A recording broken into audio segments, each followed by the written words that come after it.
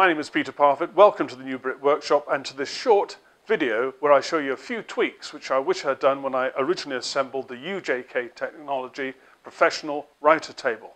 Now, when I ordered everything from Axminster Power Tools, I was terribly excited, spending so much money, and I didn't realize I should have ordered a little packet of screws, which would have been ideal, and I now realize I should have also ordered an NVR switch. There are a couple of other little minor tweaks that I want to show you as well, and so let's get cracking. Now, my very first tweak is to add this NVR switch to the whole table. Now, I don't know why I didn't think about needing one of these at the very beginning.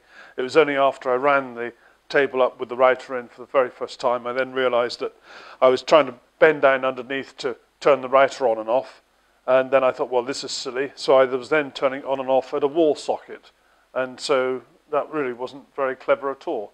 So I think this is essential. Now, I really recommend you get one of these from the safety point of view alone. Now, I particularly like this one because it's got a socket at the top here, which means that your router can be plugged in, and this has its own cable and plug, and therefore there's absolutely no wiring for you to do at all. And the beauty of this is that when you're doing a cutter change, you can then remove the plug that goes to the router. And that really is essential when you're doing tool changes. Now, there's no easy way to mount this. You can't really put it on a leg here because it might get knocked. If you had it on the inside there, it's not in the handiest place to get at it. So therefore, I've made up a bracket. I'll just show you how this fits together. My bracket assembly goes in like so, and it's attached in 3 points at the top here to the frame, and there's one attachment point here, and this is the only bit of modification I've had to do to the whole assembly. I've drilled one small hole in the flange of the tool storage bracket here, and then allows a screw to be screwed in at the bottom. So there it is, and the NVR switch goes on like so, which means it's flush here, and there's enough room at the top to get the plug in and out. Now, there are fixing points here, here, and here. These two, which correspond to the two here and here, are unused, and therefore that's quite simple and straightforward to use those. This one, which corresponds to this corner here, is one of the points where the top is screwed through the frame. And so I've had to do a little bit of jiggery-pokery here, and I've created this cutout here to allow a spanner to operate like so. And at the top, the two pieces are held together with a pair of screws. I've rounded off these edges so that one doesn't have sharp edges when one's putting one's hands underneath, and it's as simple as that. And I've used dome-headed screws here, and there is plenty of room underneath the casting of the table to allow for these screw heads. Well, that's it. It's in the perfect position. I've tidied the wires up, and that is exactly where it should be. Good job done. Now, when I first leveled the top of the router elevator and then did up these two screws either side, although I had these corners perfectly flush with the top of the router table, when I tightened these up, then I was making the aluminium top dish slightly because I was tightening them too tight.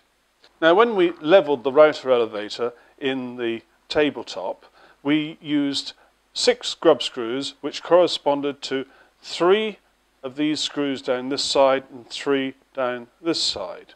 And then we adjusted everything and it was sitting nicely. Then when we screwed the screws in, holding the plate in place, there were no grub screws on this end or this end, and no support arrangements here either. So what I've done to stop that dishing, which I was getting when I was tightening these up quite a lot, was to get some screws of my own and fitted them in the holes which are either side of the fixing hole, and I've adjusted them so they just touch the underside of the elevator plate. Now, that was a little bit of a fiddle, but it was well worth it because now I can really tighten these screws up as much as I like. Now, I had been having a little bit of trouble with the mobility wheel, and I found that I was pushing it down like so, and the wheel was actually catching on the under edge of the bracket that goes across. And the reason for that was I was pushing this down too far and making the wheel tuck under completely. So when you use the mobility wheel, don't lower it down too much, and you'll find it moves perfectly freely. In the instructions for the Reiter elevator, it suggests that you put the universal plate on with some screws, and it tells you the right size screws to get from the Trend accessory pack which Axminster sell, and it's only a couple of pounds. Well, I didn't bother with that. I thought, oh dear, you know, I've got plenty of screws at home. So I used some of my own M6 screws, but the heads were not very clever. And as a result, when I put the Reiter into the setup, it was not quite central. And I didn't like that, so I went and got myself the Trend screws. And as a result, that now is nicely centered, just as it should be. Now, a common characteristic of every Reiter table I've ever used is that even when the Reiter itself is as high as it can possibly go, when you put a cutter in, you can't get the height then that you need. And the danger is you might risk holding on to the cutter with too little of the shaft into the Reiter. So I've had for a number of years these Reiter collet extensions, and I bought them from Axminster. They must be at least 10 years old, maybe more. And I understand they still do something very similar to this, perhaps a fraction shorter. Actually, that would be quite a good thing. And I've got a 1/4 inch and I've got a 1/2 inch.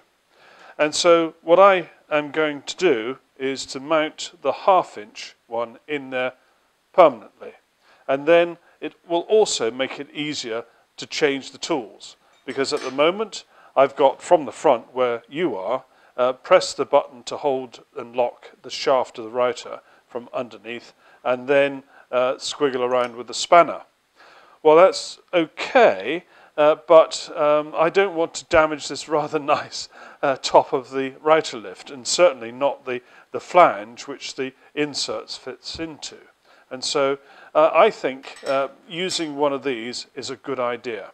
It's not to everyone's taste, and some cutters don't need it. This one probably doesn't need it. This one certainly doesn't need it, but this one probably does. And my little set, which I bought from Axminster, this is probably 15 years old or more. Every one of these needs that. Now, just to show that you can still take this down far enough in order to make it usable, it shows you the great range of height adjustment available on the Reiter elevator. And there it is. It's disappearing. And it's down there somewhere. So there we go. That will work. Now you do need to check that your mitre fence is running parallel to the professional fence. And the way to do that is to set the professional fence up on its 0 marks, which we saw in the setup video, and then clamp it in place. And they should be on 0 and 0 on the scales, because you set that up before. Then take a square, and with your mitre fence, I'm using the professional one, put your square up against the fence and up against this fence here, and you need to make sure that they are absolutely at right angles. If they're not, proceed as follows. There are 2 screws at the back of the mitre fence. Undo those and release the locking knob here. This allows the mitre fence to be adjusted. Move it into the correct position so it's at right angles, and then tighten the locking knob. Then move the little pointer so it's pointing to the 0 degree mark, and when it's there, tighten up the 2 screws. If you have the basic mitre fence, all you do to adjust it is loosen the clamping knob, get everything set up and square, tighten the clamping knob, and then undo this screw here and adjust the pointer so it then points at the 90 degree mark.